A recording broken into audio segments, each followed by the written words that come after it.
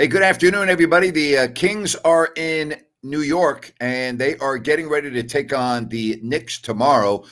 Latest injury report, Josh Hart is questionable with a sprained right wrist, as is Mitchell Robinson. For the Kings, it's really up to what they're doing, I think, more than their opponent. I think, guys, when you look at this 4-game road trip, tomorrow is such a key because it gives you a legitimate chance of going 2-2 in this trip. I'm just going to say they're not going to win in Boston, and I think it's going to be difficult to win in Oklahoma City. So the Knicks and the Nets, Ryan and Jerry, those are the games. Ryan, let's start with you. Yeah, it's the two on the schedule that you look at, and you might say down the road, Phoenix and New Orleans is more important, but these two really are because it could be the stop to what could be a big skid for this team, and it's big for their confidence too, not just for the schedule. They're integrating new guys in that have not played for a while, and new guys are getting minutes that weren't getting minutes earlier in this season. Jerry, the Kings are facing a New York team that's lost 3 in a row and are really desperate for a win because the Knicks are kind of in the same position as Sacramento, not necessarily for making the playoffs, but for playoff seeding and home court. This is a huge game for the Knicks tomorrow.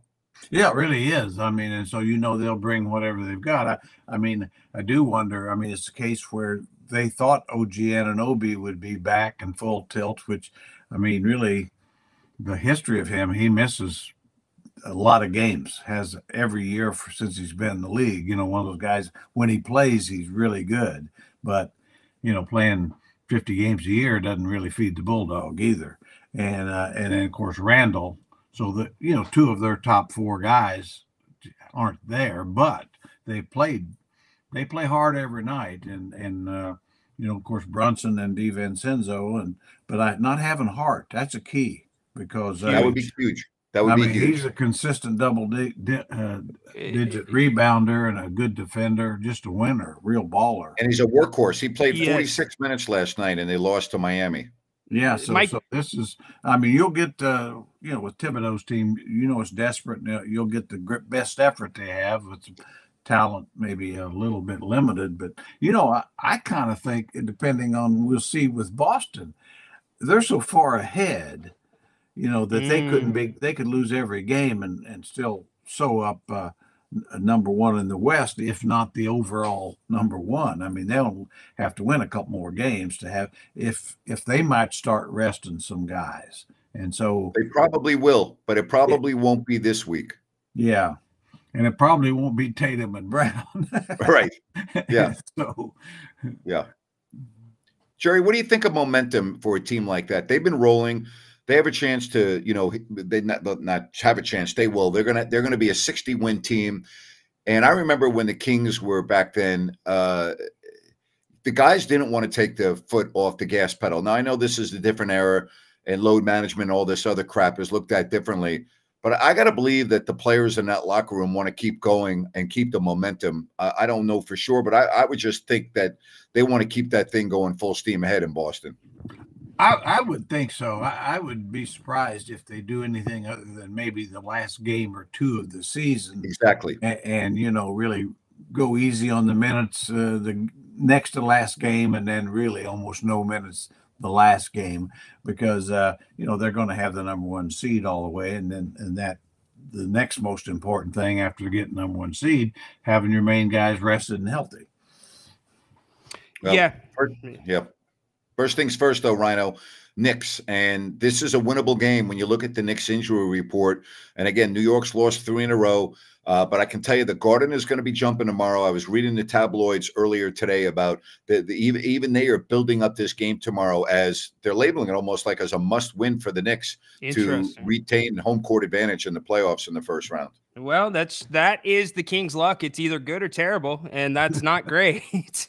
All eyes for me. We know Brunson; he's a problem. The Kings, I think, can do a better job than they did last game on him. But Dante DiVincenzo, watch the heck out for him. When he is on, he's on. He had 31 the other night, and he is the perfect type of player to be a Kings killer.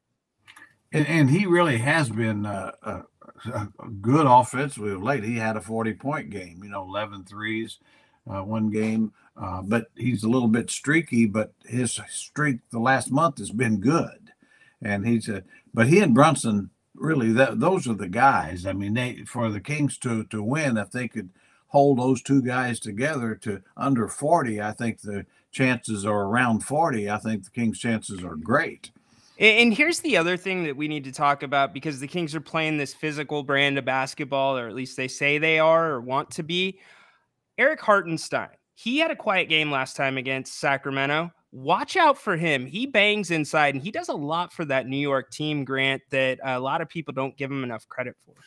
He does. And, New York, even more so than many other cities, is a star-studded, back of the page, Post, Daily News, the big name. And with that Knicks team, it's been Brunson, with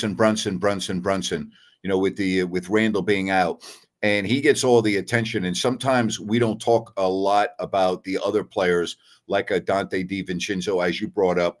So I think there's a lot of truth to that, Jerry. I mean, in New York, the stars get all the publicity, and sometimes, the role players kind of get swept under the rug from a media perspective.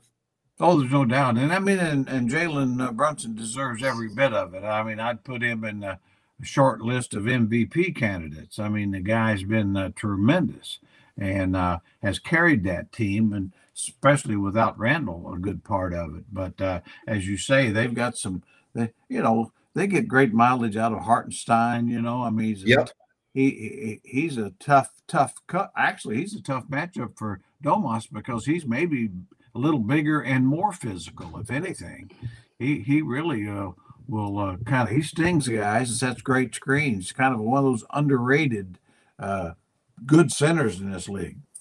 All right, here's a question. What are your guys' impression of Thibodeau, and why aren't more coaches defensively oriented? I've only told, and I know Tom Thibodeau, and I've had many conversations with him. And I find the guy to be fascinating to talk to, but he's not the easiest guy in the world to play for. He is ultra demanding. He's kind of old-fashioned, and he's been around with the Bulls. In Minnesota, he had issues. A lot of the players, had issues with him. And, he was on the hot seat in New York, and really, I think, was on the hot seat in New York even going into this year. But the Knicks have played very well. Jerry, Tibbs too. He's got old school, old-fashioned type of a coach. And again, he's not for everybody. Oh, absolutely. I've known him since he was a coach at Roanoke College. And wow. He was a hard-nosed rascal then, and I'll say this, the guys that buy in to Tibbs buy in. And that's why he's, always made sure he's had a couple of old Tibbs guys around, to make sure they know what they're getting into. And so, but he's a terrific coach. And as to the question of why aren't more defensive coaches like him, well, they're not as dedicated as he is. I mean, that guy doesn't have a life. I mean, other than basketball. Very true. He is truly one of maybe the most driven coach that I've seen. And certainly his personality does carry over to his team. And as you said, Grant, I mean, some guys don't like it, but then again, some guys do. And you get the Brunsons and the Harts and the DiVincenzos, you're getting some hard-nosed guys who like that. And I don't think it's a coincidence either, by the way, that those three guys all played for Jay Wright at Villanova. Another no-nonsense, bring it every night or don't bring it. Yeah, and I bet that's a locker room where Coach Tibbs does not need to mention 50-50 balls when you have players like that. They're just bred that way. They see a ball on the floor, they dive for it. Yeah, speaking of that, they're 100 balls. They're 100 balls. Speaking of that, we saw this 2 weeks ago when these two teams played. And we got a lot of complaining at the end of the game about the officiating, which, got to be honest, happens a lot. But I think the way this game called tomorrow is going to be important, Jerry, because the Knicks are the most physical team in the league. And, if the officials are allowing them to play defense the way they want to, that makes life even more difficult. Well, it will be a key. You're absolutely right. And it's going to be physical, that's for sure. Now, what level of physicality and when do they call calls? Now, having said that, I think the Kings have to go into the game knowing that. Okay, put your hard hat on and quit bitching and understand you're going to get spanked here and there and go play. And don't spend too much time worrying about a call that you thought should be made. That's one of the advantages that the Knicks have. They just as a team, they get into guys' heads because they are a little physical, a little extra, this and that. And so, the Kings. Way I would approach it is, hey, you're going to get a good whistle, go play. Well, I'll tell you. Speaking of playing, Ryan, De'Aaron Fox, he loves playing in the Garden. I think when Jerry and me were calling the games and the Knicks won, they had a nice run there beating the Knicks. And it seemed like we had De'Aaron Fox on the postgame show sitting with us courtside after all the games because he loves playing. Most players do, but he just thrives, it seems like, at Madison Square Garden, Rhino. They need an A-plus game from him. Well, the table is set for him. You already talked about the fan and media affair right now in New York City. So De'Aaron's got to perform, and he's got to find a way, regardless of whether the ball's in his hand or not, to distribute. Because if I'm Coach Tibbs, my game plan is centered around De'Aaron Fox and Domas. Even though Keegan Murray, great shooter, even though Harrison can light you up once in a while, even though Keon can make an open three, those are the only two players I'm worried about. Jerry? Well, yeah, that's who they're going to focus on, and on that note, without Josh Hart available, I think Keegan could have a big game, and I'd be trying to find him a lot to get him shots. We've seen the last couple of games without Malik Monk, he does seem to be more aggressive and looking to score the ball, and I think he'll have the opportunity. I think maybe more than Domas and De'Aaron because they're going to be the focus, and he might be the guy that could slide in there and get 20, 25. And we should point out, and correct me if I'm wrong, but I believe Josh Hart has not been ruled out. He's listed as questionable. Well, I want him out. So. Yeah, but I mean, you said without Josh Hart, I don't want to confuse the fan. Okay, yeah, good point. Jerry's talking wishful thinking, but yes, he is. Yes, he is. As of right now, he is questionable. A sprained right wrist seems pretty bad to me, but again, I don't know where he injured that last night. He almost played the entire game, but I'm only going by the Knicks injury report. But I've been saying this, and I'm going to continue to say this.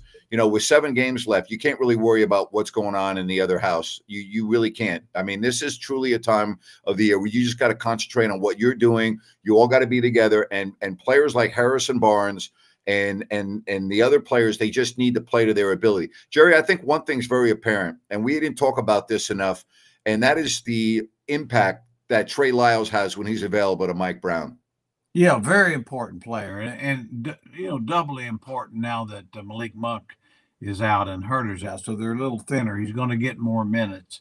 He can play a couple of spots, and he's got some toughness about him.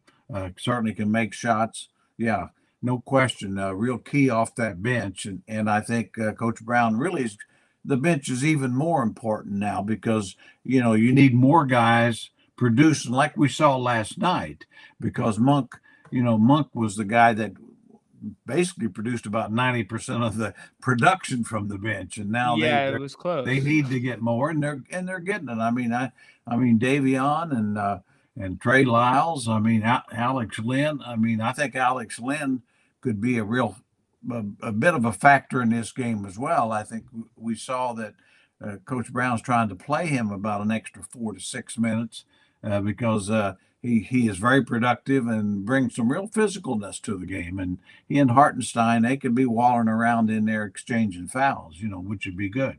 Yeah, and Len had, I believe, he had a lot of blocks last night. I'll just leave it at that. But here's my question for you, Jer. Last night, is Alex Len or could Alex Len be a rim protector, or was that more of the Clippers' bad schedule, tired legs, and Alex Len took advantage of it? No, I think he can. I mean, he's not going to be Wembanyama or some, but he's physical. He's got good timing. Yeah, he'll block shots, and when he's basically a back, he doesn't worry about foul trouble, which is good. He's got 6 of them. So I like what they're doing there. I'm not at all sure he and Domas could play together a little bit in zones for sure, but yeah, I mean. The guy knows how to play. I mean, we all kind of tend to forget that, he was the 5th pick in the draft for a reason. I mean, now he certainly, it hadn't worked out that way. But the idea was that he'd develop into a top-level starting center, and just that hadn't happened. But anyway, I think Coach Brown starting to feel comfortable giving him more minutes, and I think Domas, it doesn't hurt his productivity. I think, you know, I think he'll still get his numbers in less minutes because even maybe more energy. 3 blocks. I want to tell you, hang on a minute. I want to tell you about Gold Country Veterinarian Hospital. They are a full-service veterinarian hospital. They serve the foothills, Roseville, and the greater Sacramento area, whether it's dentistry, surgery, wellness care. They're dedicated to urgent care. Bottom line, when your pet needs to be seen, they're available. Advanced internal medicine, full surgical care. They've got the most modern technology, and they're very proud of their pain management protocols. That's Gold Country Veterinarian Hospital in Roseville. 4-game road trip begins tomorrow in New York. It's the Knicks, followed by the Celtics. Now, we talk about the schedule, and I talked about this for a month leading up to the first Mavericks game because I thought that was ridiculous. The Kings have another horrible schedule at the end of this road trip. They are on the East Coast all week. They play Oklahoma City, okay? And then they fly home, 3 hours and 15 minutes. 1 day off. 1 day off. Yep. Played New Orleans, and then the very next night, Phoenix, who's in town. I mean, again, another brutal job by the NBA. I don't understand these long road trips like the Kings had before Dallas, where you only have 1 day off. It's ridiculous. It's absurd.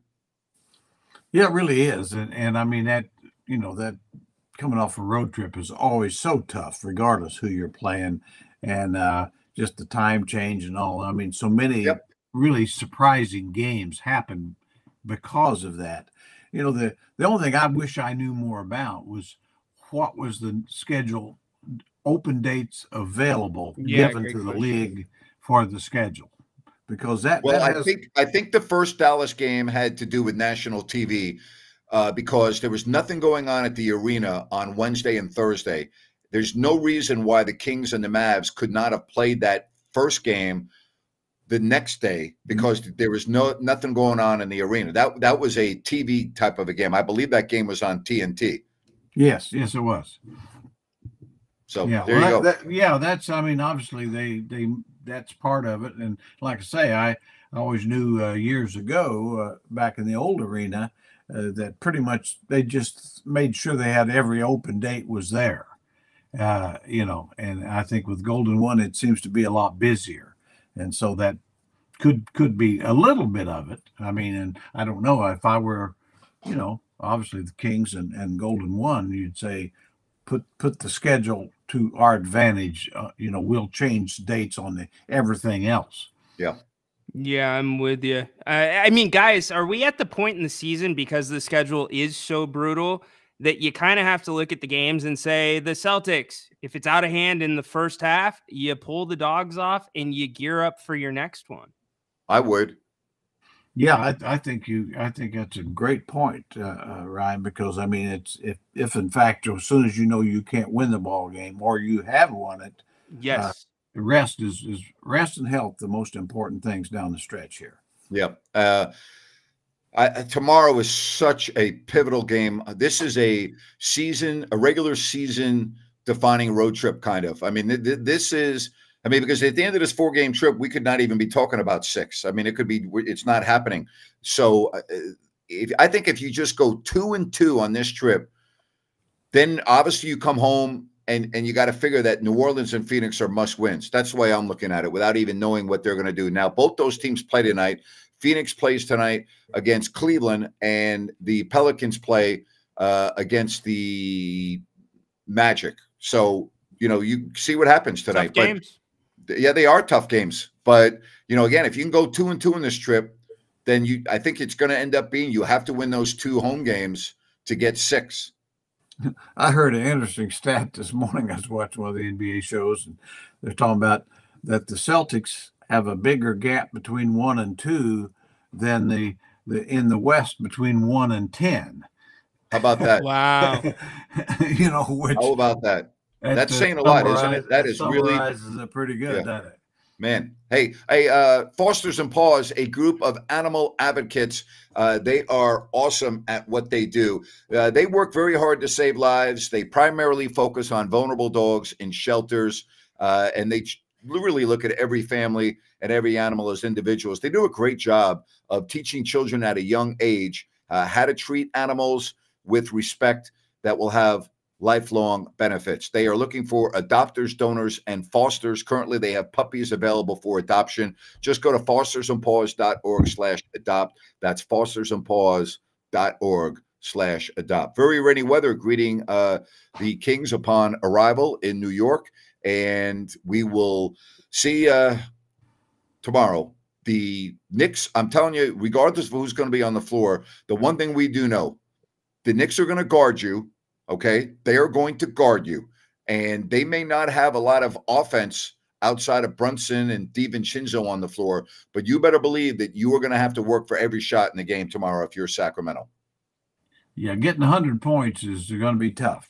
You know, you're going to earn every one of your baskets, and you know, the Ralph Lawler rule will come into it. I think Ralph Lawler, first one to 100 likely to win.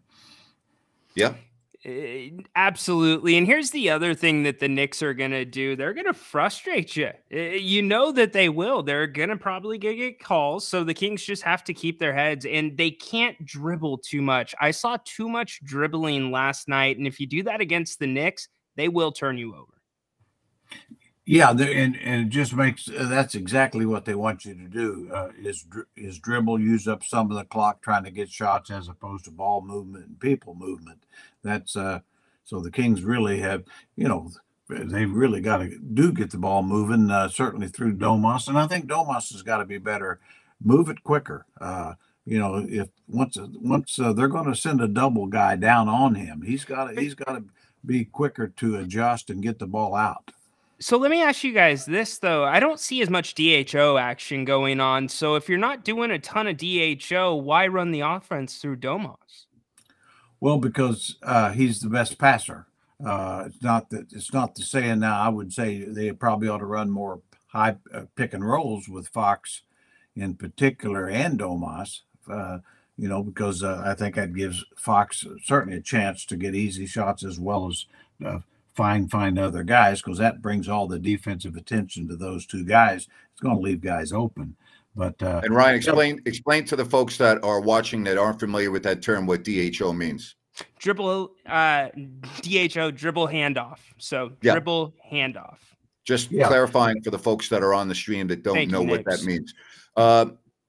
You know, when you look at the West right now with the Rockets losing a couple games, we know who the 10 teams are going to be. The question is, what order are they going to be in? Currently, the Warriors are a game back in a loss column of the Lakers. Lakers are currently 9th. They're 2 back of the Suns and the Kings. I don't, because of tiebreakers, I don't see them moving up. Right now, it's still New Orleans, and I'm going to leave Dallas out of that. I just think it's New Orleans, Sacramento, and Phoenix fighting for the 6th spot. I think Dallas, with their schedule, is going to be in the top 6. To me, it's New Orleans, Sacramento, and Phoenix. And tonight's going to go a long way in changing the standings. The Pelicans are 45-30, and the Suns are 44-31 tied with Sacramento. So, you know, when you're not playing, you will be looking at the scoreboard. I can guarantee you that.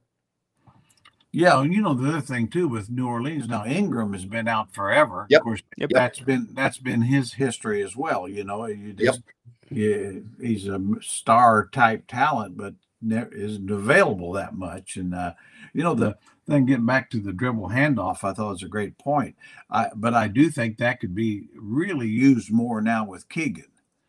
You know, it was really a great opportunity with Kevin Herter's and Domas, but I think it really falls into place. I think Keegan Murray can utilize that very well.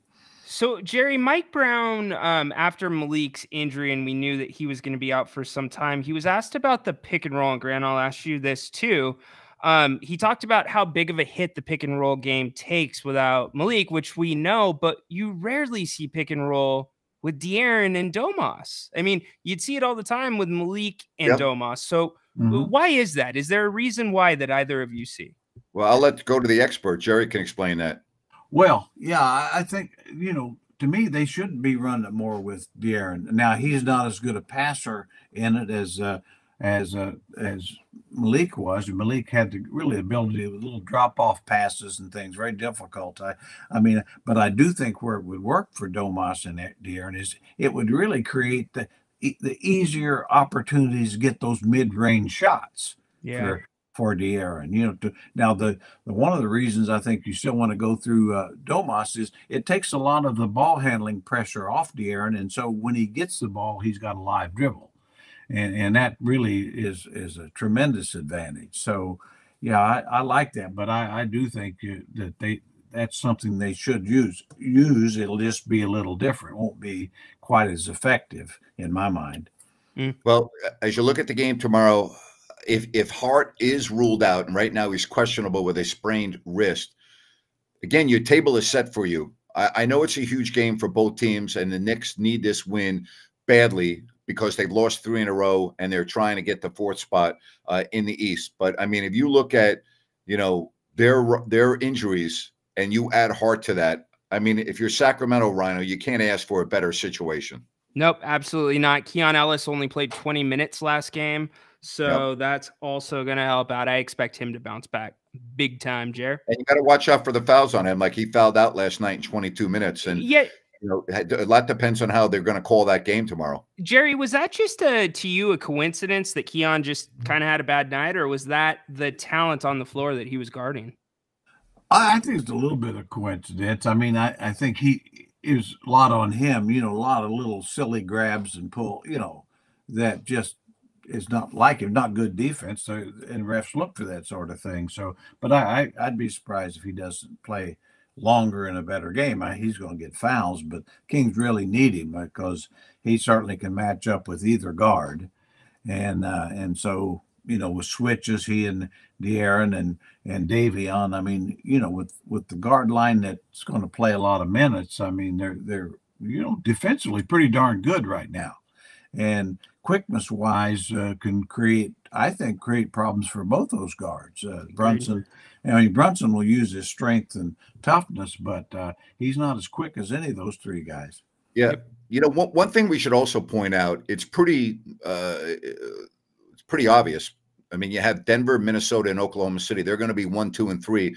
The question is in what order. So you pretty much know if you're Sacramento, if you make the playoffs, you're going to be playing one of those 3 teams because you're either going to be 6, 7, or 8. All right, I'm ruling out 5. I just don't think it's happening. So 6, 7, and 8.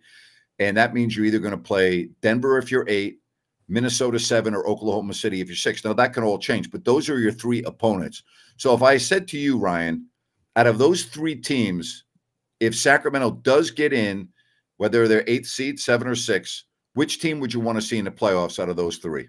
Minnesota every day of the week, and I would have wanted to see them even more before the Towns injury.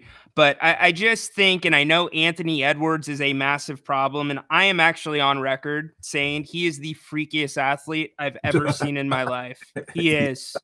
They're playing well. They're playing well without Towns. They've won 8 of their last 10 games, Minnesota. Jerry, what do you think about those matchups? I don't want to me, Denver's the one team I don't think the Kings could beat when healthy. I just don't think they can beat them. For a variety of reasons. Yeah, I wouldn't want to. They'd be the least of my choices. Right. I mean, yeah. I would probably tend to say Oklahoma City only because of their inexperience, total inexperience. I mean, Minnesota's got a lot of guys who've been in playoffs and different things, and and to your point about Karl Anthony Towns, I think there again, that's where Naz Reid, they got a guy who can step in there. And he's not as good offensively, but he's better defensively, and he plays a role. Good. Yeah, I mean, now they lose depth, but yeah, I mean, both those the Kings could beat either of those teams, and like I say, I think with Oklahoma City, the reason I would probably pick them because I think they might be able to slow down Gilgeous-Alexander with the 3 guards that are currently playing, you know, and I mean, just give him a tougher time. And if he has a tough time, I don't believe they can win. And I think on the other end of it, I think kind of like Ryan, I think Edwards is really a tougher cover just because of his athleticism and strength. I mean, he's not as good a player as Gilgeous-Alexander, but I think just for matchup purposes, he would concern me more. He's freaky. Did you guys see the play where he pivoted, like half pivoted 6 times in the key before he shot a fadeaway? He's like a young LeBron, really. Freaky athleticism like that. I mean, certainly he's not the talent that LeBron was at that age, but I mean, he does those same kind of thing. Breathtaking. Unreal. Breathtaking. Well, it's going to go right down to the wire, that is for sure. Hey, don't forget about Bennett's 3 locations, Sacramento, Roseville, and the Blue Ox Town Center in Rockland. Prime seafood and steak at Bennett's. Check it out. And don't forget about the weekend brunch, the weekend prime rib, 60 different types of wine available by the glass. Go to Bennett'sRestaurants.com to make a reservation and more. That's Bennett'sRestaurants.com. Going to be a lot of fun here the next couple of games coming down the stretch. 7 games left. And again, scoreboard watching tonight. Phoenix and New Orleans both in action. Pelicans playing the Magic. They're playing well. And the Suns playing the Cavaliers. Jerry, speaking of the Cavaliers and some of the other teams in the East, if there was one team in the East that could give Boston a difficult time, would it be the Knicks if they were healthy? They're not. But I'm just saying, if you looked at the roster and included, the players that are out right now and put them on the floor, and again, I don't know if they're coming back, would that be the only team in the East that you think could give a legitimate fight to the Celtics? Because I don't think Milwaukee's the team without Holiday. Now he's on Boston. I don't see it. Do you? I don't see Milwaukee. I mean, and I don't know enough about Philly yet with Embiid just coming back. We gotta that's a story in the works. But I think, but definitely, I think the Knicks, if they get their main guys, if they get OG Anunoby and Randall back, I mean that team could give them a tough go, because I think they'll make scoring tougher on the Celtics. The other team I would give a small shot, at least, is the Miami Heat, because they're the Miami Heat. That's all I got to say. And they've had a lot of injuries, but I mean, same thing. But Bam Adebayo and Jimmy Butler, I mean, those guys bring it, and they're well coached. So I think they could scare the Celtics. I like the Knicks better, though. I like the Knicks. If all things are equal talent-wise, the Knicks are probably the only team that have a chance in my mind. Well, I don't think the Cavs do either. Ryan, another thing about tomorrow's game with the Knicks, they're 1 game back in the loss column of 3rd place Cleveland. And if you're 3, that means you can't play the Celtics until the finals of the East. And if you don't think that's big right now in the East, with Boston being light years ahead of everyone else, the difference between 3rd and 4th is huge. All right. Because if you're 4 and you win your series, or 5, you play the Celtics in the next round, assuming they don't get upset. So, I mean, that's another thing that Knicks got going for them. They do not want to be 4. They want to be 3. Hey, well, Napes, we hope some politicking like that happens in the Western Conference too for the Kings if they end up in the play-in. Hopefully we get to play who we want. But yeah, they're going to take it serious, because to me, and we've talked about it, this year's playoffs in Boston, we've established this show as the best team in the NBA. They're just so wide ass open. I mean, you need a ticket to the dance. The Warriors have won 5 in a row right now, gentlemen.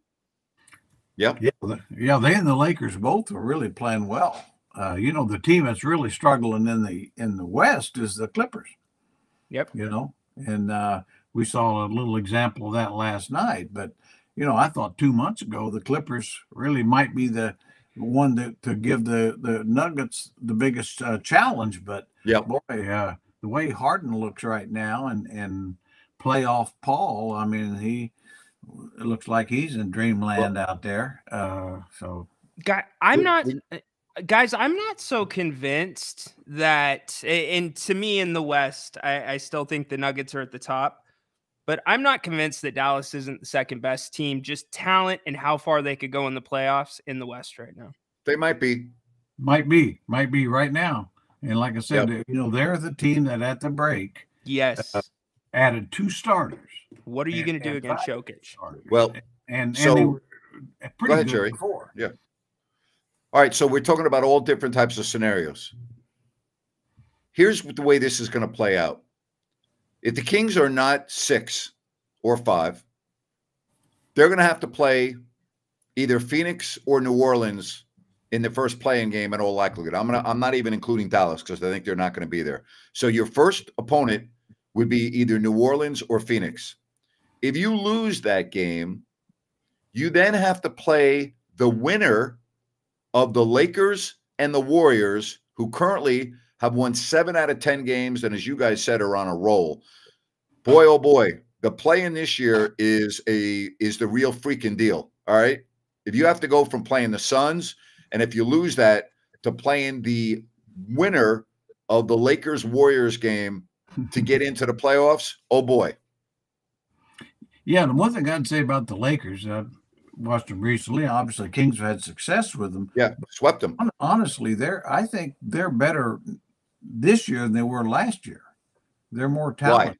Why? Well, they've added, a couple of guys. They, of course, added Huchamara at the Hachimura. I got you. I got you, Jared. I got you, Jared. Jim Bob Bowley. But Hachimura at the trade deadline, and he was just getting acclimated. He's fit in. Austin Reeves, certainly a consistent kind of number 3 guy on that team. And I think Taurean Prince has really found a niche for them as a consistent off the bench guy who can defend. And the key that the thing you can't count on is D'Angelo Russell. But the nights that D'Angelo's making shots, they can beat anybody. And so, well, we know this because we live in Sacramento. You'd also have to beat the whistles in that game if you're playing the Lakers or that may be the toughest. That may be the toughest part. That may be the toughest part. Oh boy. Oh boy, it's right. You can avoid all of that by just being 6, and you can go a long way in being 6 if the Pelicans and the Suns lose tonight and you beat the Knicks tomorrow. Hey, I want to tell you about New Works Plumbing. They've got a fix for you for your plumbing needs and repairs. Just go to sackserviceplumbing.com. New Works Plumbing, they've got a fix for you. Don't forget 24/7 service, so they're available around the clock. sackserviceplumbing.com. New Works Plumbing. They've got a fix for you. I'm not crazy about the concept of the play-in tournament, but I will say this. Just think about the interest that it's generating this year. The Warriors, the Lakers probably would not be in the playoffs. And because of this, 2 veteran teams with superstars now can get in. And just think about that. Napes, stop. We're disrespecting the Lakers. We were talking about the in-season tournament champion Lakers. Can you imagine? Biggest storyline of your NBA career. The in-season tournament champions don't even make the playoffs. Oh my God, that boggles my mind, and my mind has been boggled for many years. But yeah, but I agree with Grant. I mean, I initially did not like the idea of the play-in tournament, but I actually last year I really enjoyed it. I mean, and I think the league got it right. I mean, because it did create a lot of the one game and out kind of stuff. I always say the biggest mistake in my mind the NBA's made over the years is having the first round of the actual playoffs be best of 7. I've always thought that's silly. It is silly. It needs to be best of 5. Yep. Yeah. And, back years when I came to the league, it was even best of 3. Best of 3. Well, what that did, that put some real emphasis on each game. When you have a National College Championship one game, or you have the World Series, they don't play best of 7 until the World Series, for God's sakes. And they play a 162-game schedule. Guys, could we eventually see buys and everybody basically in single eliminations? I'm being serious here, because the NCAA tournament's thinking about expanding. They started with a play-in. The NBA gets it.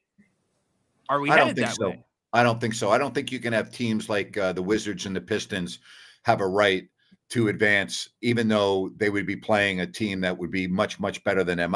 I personally think that would be bad for the sport. I think it would completely minimize the 82-game season. Isn't that where the buys come in, though? So you would leave out, there would be some but teams don't like having that much time off, Ryan. They really don't. They don't like getting out of rhythm. You got to be careful how much. They just don't. I mean, they don't. Well, I'll say this: I hope it never happens. Let's put it that Me way. too. Me too. I mean, really, I'd like to see some changes, and I'm okay with the play-in now. So there's plenty of teams get a chance, and then they have to fight for the opportunity to actually be in the real playoffs. But like I said, I just think the league is being kind of disrespectful for the championship round. Exactly. Why should they? 1 and 8 have to play 7-game schedule. I mean, may not get to that, but it should be the championship should be best of 7, and the rest of them should be something less. Yep, I'm with you on that. All right, so it starts tomorrow. The Knicks, followed by the Celtics, the Nets, and then the Thunder, and we'll have the coverage for you here beginning tomorrow with the pregame. Early, all right. Kings on the West or East Coast taking on the Knicks. Jerry, appreciate that, and we'll chat with you tomorrow at halftime. Yeah, I like the early start, So that means early finish, so that works for me. So I'll bring my A game, guys. I expect the same from you now. I expect you to bring it too, because I will. All right, Rhino. You don't mess have a good around. Evening. All right, thanks, Apes. All right, to everyone else, thanks for joining us. Road trip begins tomorrow. Coverage right here on If You Don't Like That. So long, everyone.